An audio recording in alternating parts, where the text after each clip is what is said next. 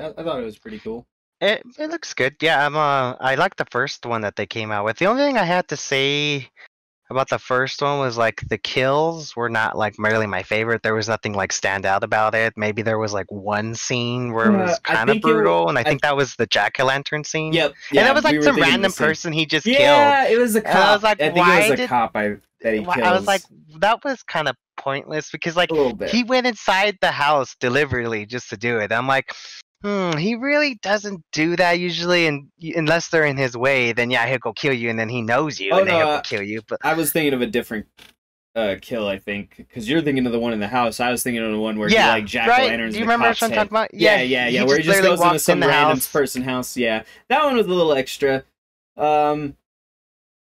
Other than that, I mean, I like the movie. I like Jamie Lee Curtis back. So she's kind of like this badass now, kind of towards the end, because she's just like, F this guy already. I've been through my teenage years, and I'm already 60, 70 years old, and I'm still dealing with this asshole. I feel like that's the best part of it, is she's not even scared anymore. She's just fed up. She's just like, get the out of my house. It's exactly. So it was good. I liked it for what it was and that. But I guess, like I said, there was just no memorable like Michael Myers, kills or anything like, just things like, oh wow, that was kind of thought creative. Like, even with their jump scares, I felt like it was not necessarily like disappointing by any means, but just... I mean, I did like the teeth part. Remember when he was dropping all the teeth on the floor? I mean, that was kind of cool, a little creepy effect. But I mean, still. But I mean, I feel like a lot of Michael Myers is in suspense and shock. Like those are what those classic horrors were built on, is suspense build up into shock kills. And I felt like the shock kills in that movie were less well built. Maybe it was, I don't know what it was. Maybe I'm wrong, you know what I mean? And it was I'd have to watch it again too, because I only seen it once, and I just have to probably watch it over again, give it another good thorough watch, and see what I kind of didn't like still about it and what I did like. But from what I remember, I mean, it was still an enjoyable watch for a Halloween movie. No, and it was fine. It was good. It was a fine installment to the series. It just wasn't like, I don't know, impressive. You know what I mean? And it's fine. Not all movies are impressive. It's just that's how I felt on that one in specific. I was like, it's cool, but yeah, it's not gonna like go down as like my favorite Halloween in history, or like I like H2O better than that one, honestly. H2O, yeah, it's pretty good. I remember they did a good job of like parodying it into the modern age. I feel like with that, like it had its own twist. It kind of went along. Yeah. The biggest problem with it was its lack of story coherence. But I mean, the story gets a little jumbled up after like the fourth or fifth movie. To be fair, H2O just had was like, it's just some random people in his house. That was it. Right. That was it. That was the whole plot, I believe, was just like, it's just some random people in the house. And I was like, cool, I guess. I don't know. But, so yeah, we'll see how it comes out then. The second one out for sure. It was supposed to come out this year, but with all this stuff going on, they've pushed that indefinitely till next year Halloween now. So we'll see if we can go actually see that in the theater next year. That would be nice. I think that would be a real nice thing. Like I said, my biggest thing for the whole future of that is we don't really necessarily know yet exactly what's gonna happen. Yeah, and it's unfortunate kind of truth, but it is the truth nonetheless, in that like it may be that theaters are not coming back for the foreseeable future, at the very least. A couple years. And I mean, I don't know how you feel about that, especially given your situation now, but yeah, no, it does suck, but it's just, that, like you said, it might be something that theaters, I don't know, maybe they may have to come up with a plan of some sort of where like they have to shut down for at least a good 2 years, and making sure that they accumulate all their money and hold on to it and not waste it, and just like like their own self put themselves in a shutdown. And the thing about the movie industry as is, it was already kind of losing money. We were already having issues with movie theaters, I feel like. And yeah, there was I think it's just because prices were going up and all that stuff. And not a lot of people like to go anymore, really. They like to stay in and watch a movie now. Right. And once again, the competition with Freedia being a big part of that. Like, yeah. Why would I pay $20 to go watch a movie for an hour and a half when I can watch this 30-day podcast series that I can, you know what I mean, watch for the next 30 days for free? Mm-hmm. And not saying people don't, because I still go to the movies for whichever movies I want to see on the screen, and right. And once again, the industry being fueled currently by that, at least partially. Maybe, I don't know, probably still a majority, I'd say, of the film industry's initial take is from... No, their actual gross usually is on merchandise, not on film stuff, so... It's tough to say how the future of film is going to go in general. We just gotta wait and see and hope that they make the adjustments that are necessary to keep people safe and get us into the theaters, you know what I mean? Mm-hmm. I mean, if they have to build a bubble. Right, I was thinking about them, like, I guess private viewing booths, really, but at the same... have to start thinking of something. I mean... my problem is this, alright? So, here's my issue with the movie concept as part of, you know, that, is going to the movies, right? Why do you go to the movies? Like, the reason to go to the movies. For me, it's always been... I like to experience... You know, you can never get... A good film to kind of show that off would be... remember the Quiet Place? Where everything was just silent for, like, the first 30 minutes of the film. Well, that was, like... That's what brings the experience. You know, you come into the movies and you're all sitting here with all these random strangers. You have no clue who they are, and you're sitting there and you enjoy, and you're all just experiencing this same thing together. You guys are all on the same ride. And what was just cool about the Quiet Place was that, like, literally everyone was shut up for like 30 minutes. I have never heard my entire life the theater that quiet in my whole life. It was just like a not weird experience, but it was just like a only experience that you could only get from watching that movie. And so those are the kind of things I like to go to the theaters for, because you can experience these kind of things that really, I guess, would only be experienced through that. Like, I understand that's why he didn't want Quiet Place 2 to come out, was because he said that it would ruin the whole movie experience if it is not shown in the theaters and with everyone. He said he does not want this to be put on demand. He's told already, the director. He just said that that's the experience he wants everyone to go through, and he wants to continue it with the second one. Which is understandable. So, I mean, I guess that's probably the only reason why I like to go. And then two, just because I like the bigger screen and the surround sound. Yeah. Especially for a movie that is made for, like, a big screen. Like Godzilla, you know, it's like, especially you want to go see that on the big screen. But I think those are probably my biggest top, you know, reasons why I like to go. So I'd say you're right. I think those are basically the two big reasons people go to the movies. Is one, and in either direction, obviously, depending on the person, but for one, they want a bigger screen, better sound, better everything, right? It's just higher quality, they have nicer stuff, they pay for it, that's what they do. Two, to have an experience, right? Like, you're not going to the movies to sit alone in the theater and watch this most of the time. You know what I mean? Like, it just... I mean, I've seen it, and you're there to gasp with your audience. Yes, and to kind of, like... And even if you're not actively socially engaging the room and kind of getting the thing, like you said, there's an experience to this movie that is... It's like a ride, you know what I mean? A roller coaster or something. And there'll be up parts, down parts, quiet parts, loud parts, emotional parts, and not... You know what I mean? The point being that it is not just to watch the movie.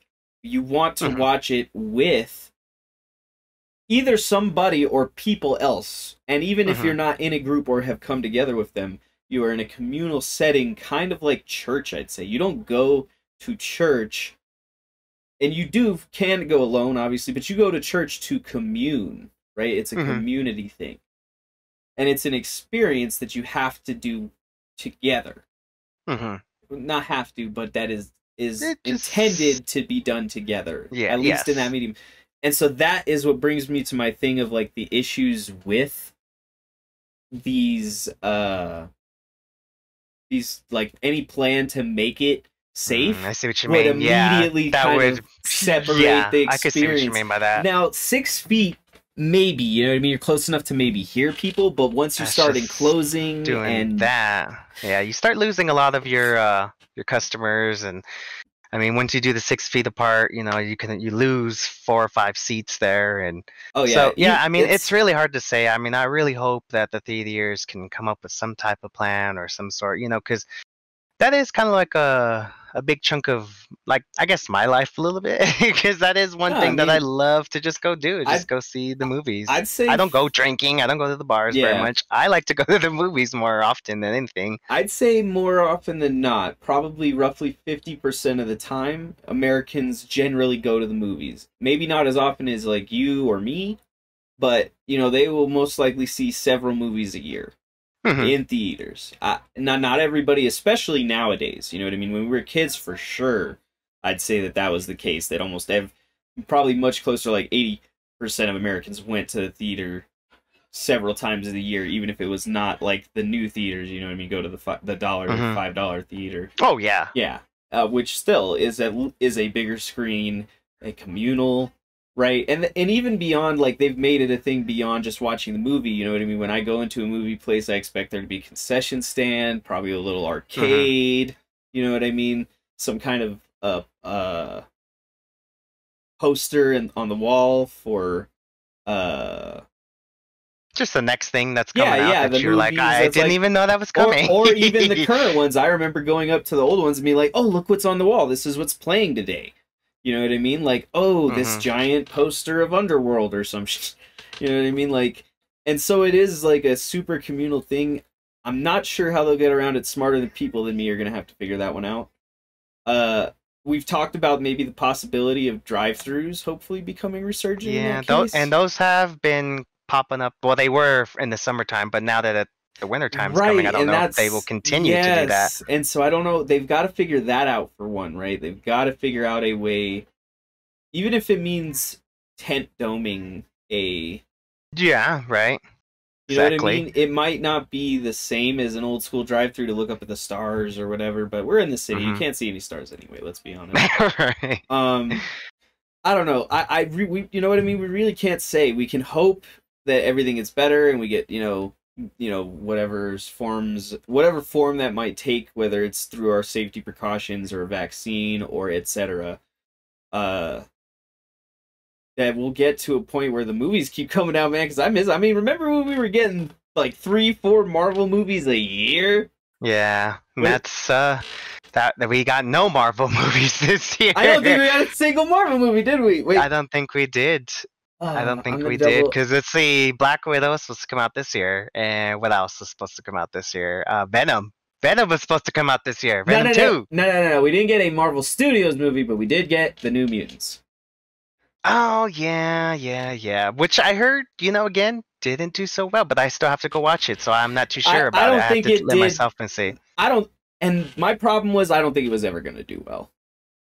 They're not after the many delays. And yeah, I mean, even that made it worse by far, right? Like that totally destroyed it. But even before that, the New Mutants is very much like an '80s crowds thing, like '90s crowd thing. I feel where it's like these are not the main X-Men that everybody knows. Everybody knows the main cast of X-Men, whether you were born in the '60s to today. They keep making X-Men comics and cartoons and including the originals, but New Mutants, while they keep getting new stuff, they never really branch out and get their own stuff individually, like shows and etc.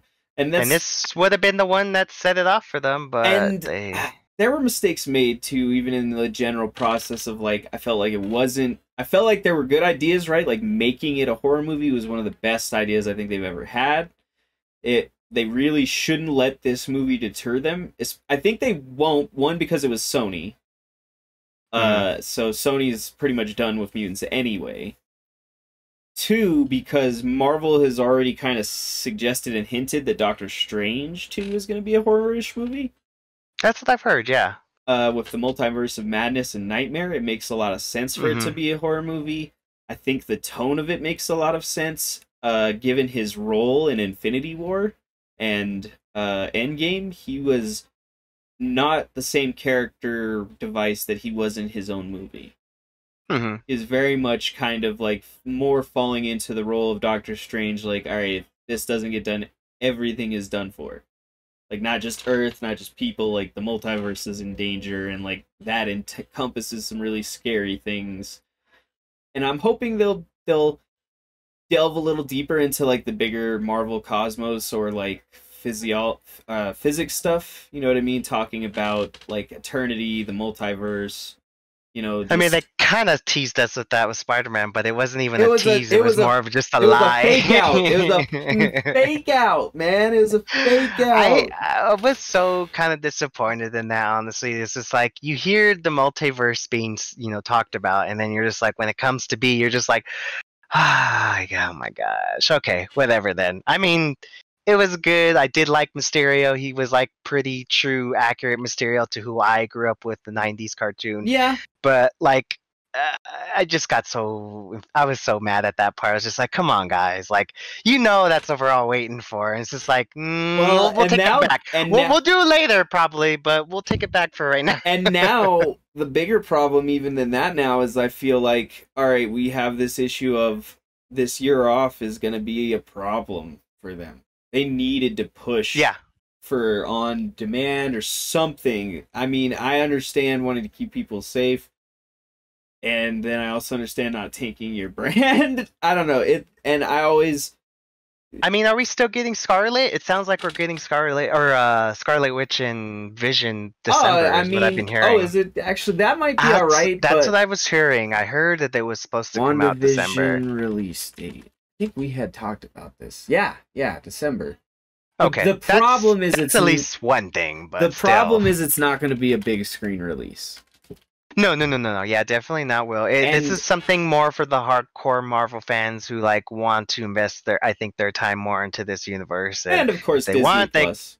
Yeah, and Disney Plus. But so you have to buy this new subscription if you want to go more deeper into this. So here's my thing: they're now releasing Wonder Woman on Christmas. They said Christmas time for Wonder Woman. Or maybe it's 13th. I don't know. It's roughly I think it was Christmas time. I think they moved it back again. The problem is that's going to be a film release.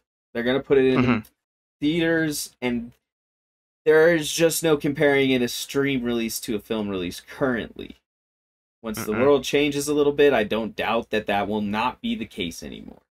Yeah, I mean, Trolls World Tour, and what was another one? Scooby-Doo, that new Scooby-Doo movie, I think. They did a good job of, getting a lot of the money and streamers to watch their movie, even saying more people watched it on demand than they, if they were to go see it in theater, is what I've heard, but I don't know the problem those is numbers are. The problem is obviously too that 2 cases aren't enough for us to make a study. Yeah, those are the only 2 that I can say that have done good. And I don't doubt at all that they did, or that in the future it's going to change, right? Like, I'm absolutely sure that in the future, streams will outdo TV, like, by far. Yeah, that seems like that. I mean, we've been trending going to be an inevitable future. I'd say 15 years max.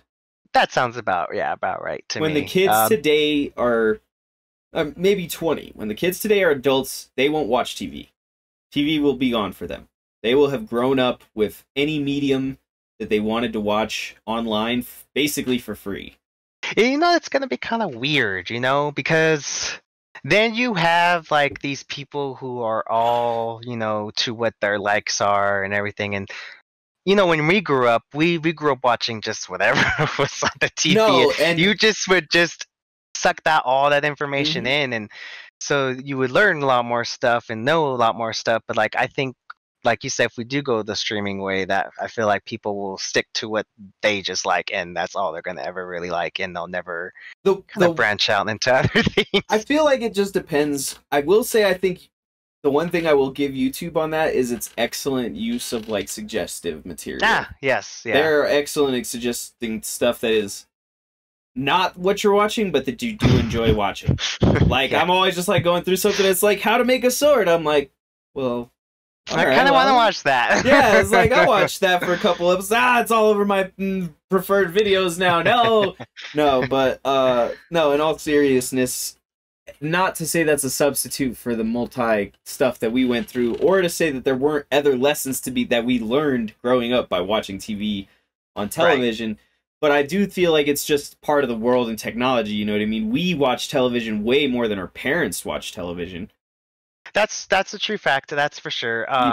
You know, they're always telling me how cartoons were only on Saturdays, how, you know what I mean? And now cartoons are considered, you know, some very emotional pieces of work, some of them. I watched, what was it, Fireflies of To the Grave or something? I can't remember exact title. You finally watched the Miyazaki one? I shouldn't have watched it. I shouldn't have watched it. Did you know the fact about the cover? No, I did not. What was the fact? So the cover on one of the original poster pieces, if you run it through like a negative filter, it shows what the fireflies actually are, and they're bombs going off in the background. Oh, it's kind of fucked up. I shouldn't laugh, but I do, because it's very much kind of pushed forward in the art as a soft manga, and it is not a soft manga at all. I showed it to my son, and he was like, "Why did you show me that movie?" This is why you always got to screenshot before the kid watches it. You gotta, or at least do more Google reviews. Like, what is this movie about? I don't. Yeah. So shame. The kids all die. See, I knew it was sad, but like, yeah. That one's a really sad one. It's on the list of a lot of people's top like anime sadness. Speaking of anime, there's a couple things we should cover too. But speaking of anime, I think one of the biggest, there's a couple of news pieces, one that deals with like some of the stuff we do on our channel, like on YouTube, and then also just in general, is that Sony is apparently looking to buy. They're buying Crunchyroll, huh? I heard about that. Well, wasn't it supposed to be somebody else, though? Somebody else is looking into it. It's up and down right now, but it's looking heavily like, even if it's not Sony, even if it's not Sony, somebody's going to do it. Yeah. The thing is, Sony has the most reason to do it, so a lot of people are pretty certain they will if everything goes through. I really hope they don't. I really don't, because honestly, they haven't proven to us that they can do things like that. You know, because they're not really into the streaming business. They're not really in that. I think they're more of just let's make movies and let's make audio devices. and stop making computers because we sucked at that. Yeah, I believe that they currently, and it's one of their subsidiaries actually, but I believe that Sony owns Funimation currently. Do they? I thought it was I could be incorrect, but the reason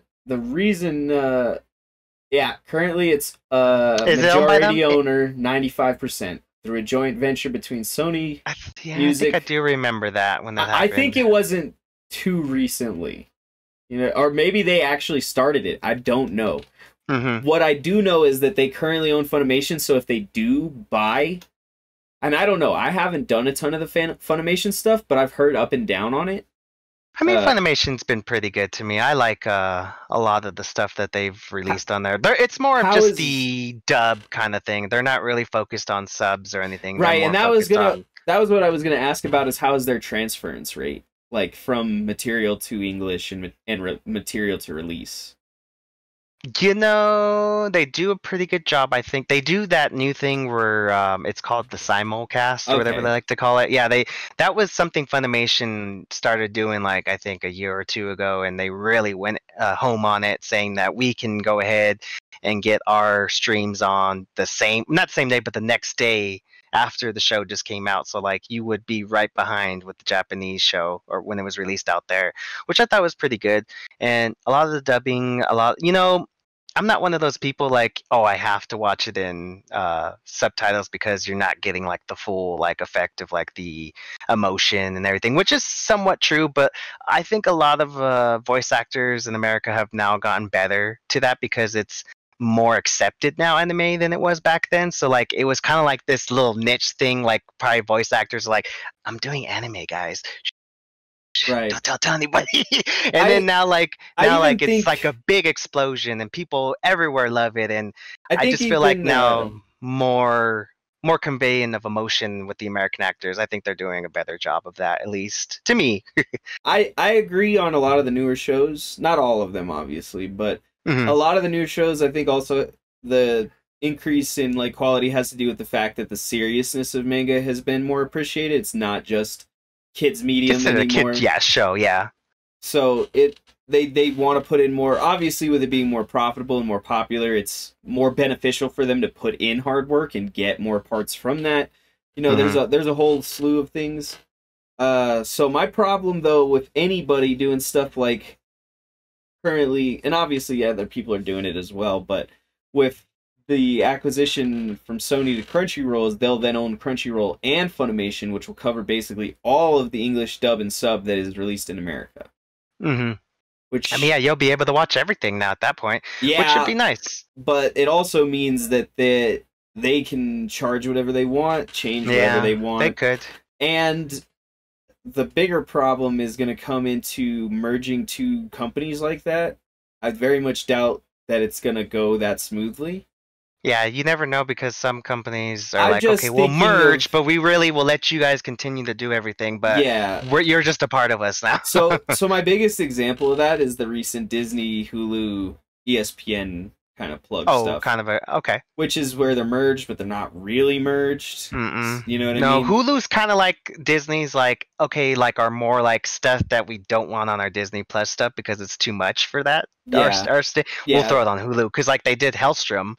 You definitely not going to catch that show on I gotta go Disney watch. Maybe I'll do that for one of my last reactions. Yeah, it just came out. I always got to watch it too. Yeah, is it going in episodes or seasons? I haven't even checked it on myself. I played it on myself one day, and somebody bothered me, and I never got to finish the first episode. So I got to get back into it. I got to do some stuff after this. Speaking of, what time are we in? We're getting close to our... So we talked about anime. Did you read any, I guess, new comics? I know The Last Ronin came out this week, and that was kind of the big book last week. I mean, of course, we have Kevin Eastman and Peter Laird returning together to do a comic book after, I don't know, maybe 15 years of separation because of some stuff that happened with them on the toy line and stuff like that. There's a good documentary about it. You should check it out. Or maybe you have, but The Toys That Made Us.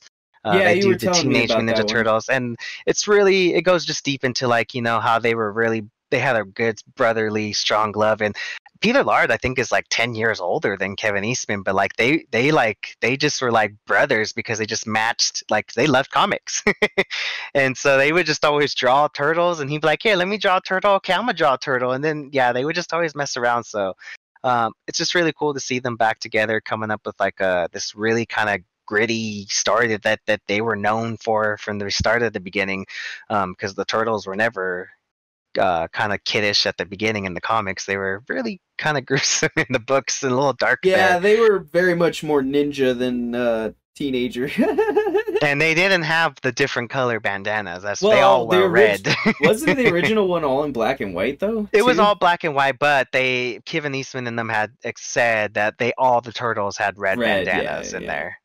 It's one of those the artist statements fillers. It's like, we didn't color it then, but they were all red. It's in the files.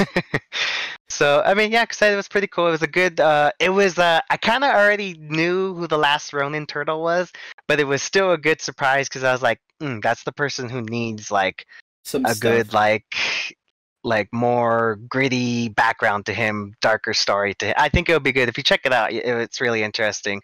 I like it so far. It's just this futuristic kind of turtle. Did it come out this week or last week? Yeah, it came out this week. Yeah, it was this Wednesday.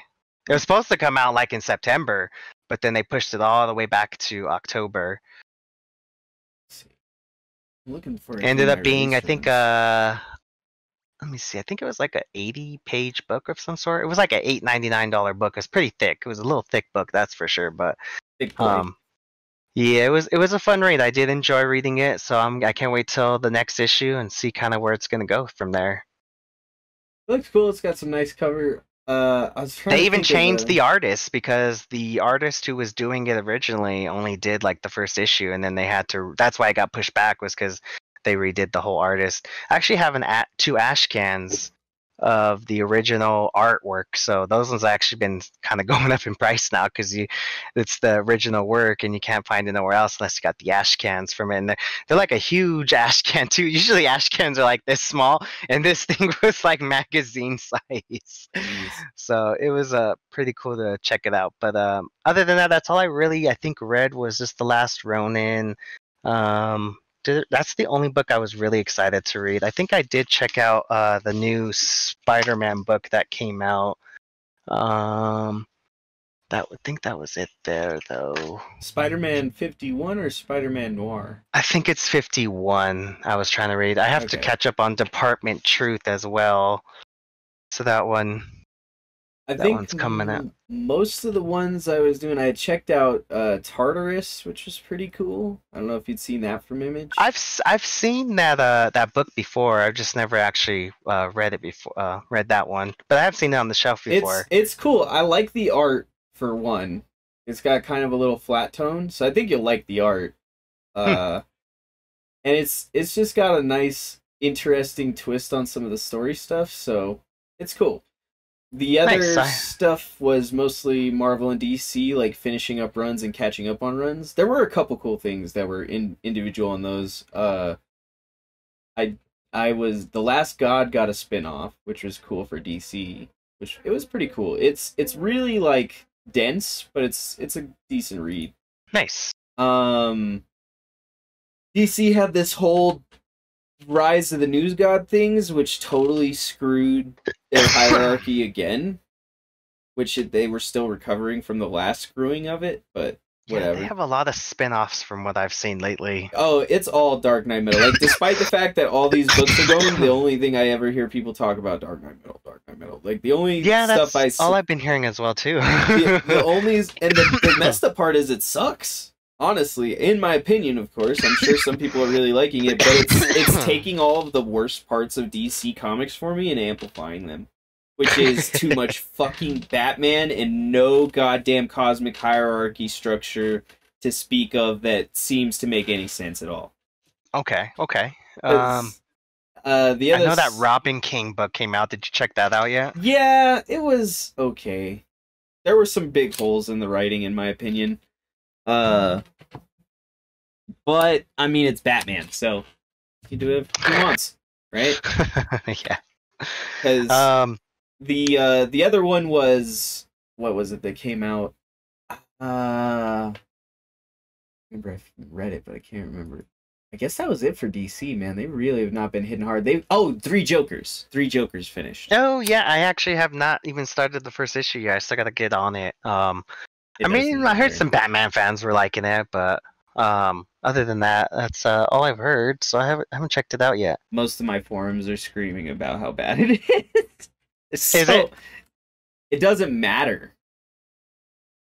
It doesn't make any difference. Okay. It doesn't. Huh. There's no real new information revealed. There's no real lasting effects on characters, except for maybe one or two.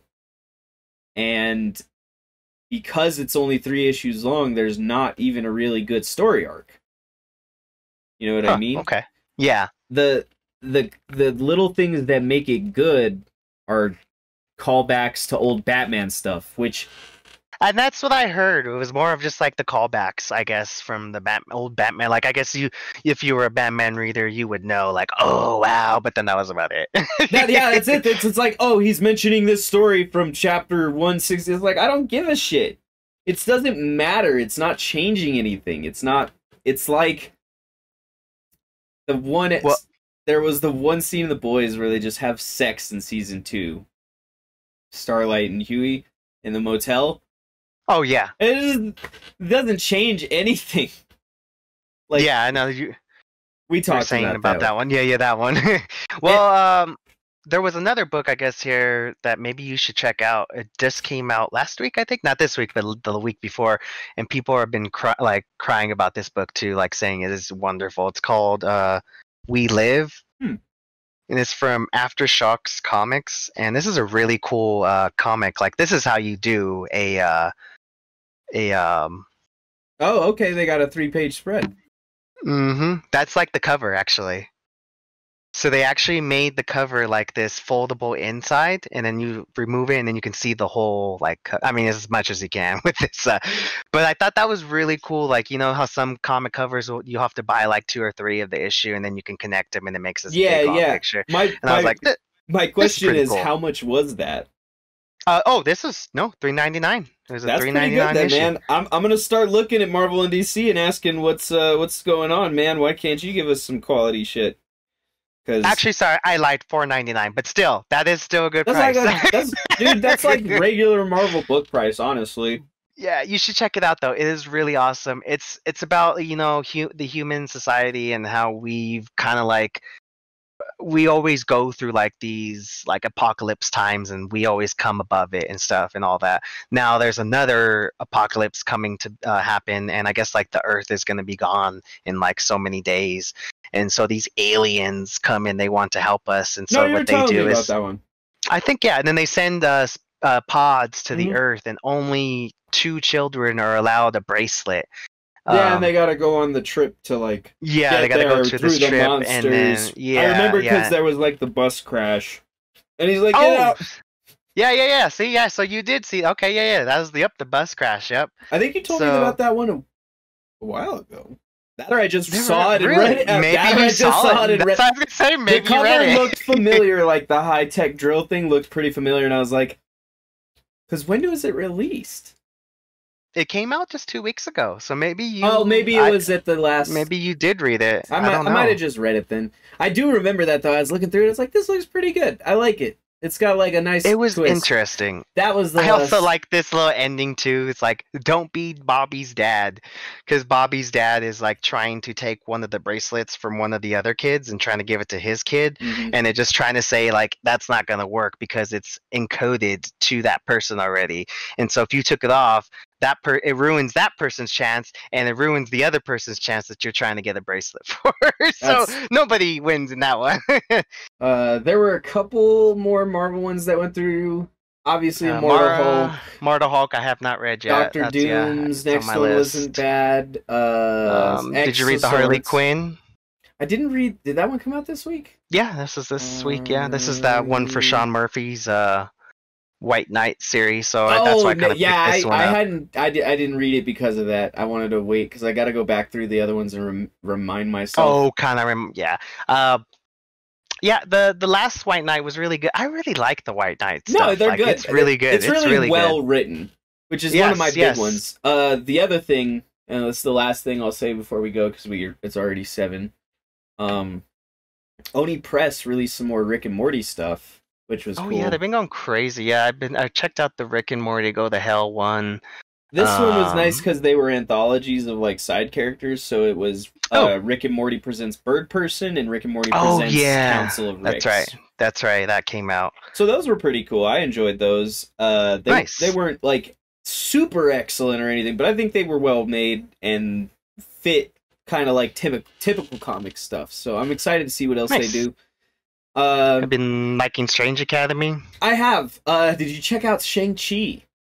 I did check out the first one because I really don't know too much about him, and I just thought I'd really just read it just to see. Well, I was hoping to learn more about him before his movie, so.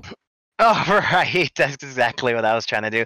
I guess the other one I read too that was somewhat kind of good was this Werewolf by Night. Yeah, you told me about that one, and actually, I checked that one out. Actually, this one wasn't too bad. This one kind of going more into like the indigenous kind of area. I thought it was interesting, especially then he gets like you see the super paranormal peoples or whatever.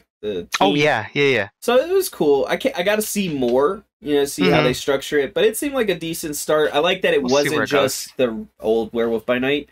No offense to the old Werewolf by Night, but no, that's fine. Yeah, because that's what I was kind of hoping it was going to be something of a brand new kind of character, which they're kind of doing for us. And the last one I'll say that I didn't check out, but I want to is Black Widow's Sting, because I'm hoping they start making some good stuff.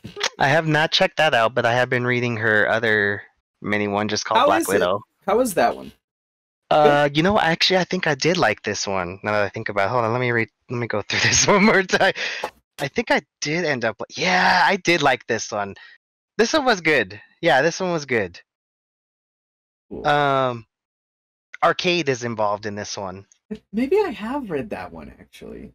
No, I'm It's thinking where of an Electra one. They like find her, Hawkeye and them. She goes like on this mission, and then it ends up like then she like turns into like this other person. Like I don't think I've seen that one. I think the one I was reading had Electra in it. Okay, yeah, so it's a different one. But it hasn't been too bad, yeah. So and then finally, Amazing Spider-Man. Actually, that's the one last question. So, what did you think of who Kindred was? Like, was that like enough for you, or was that like okay?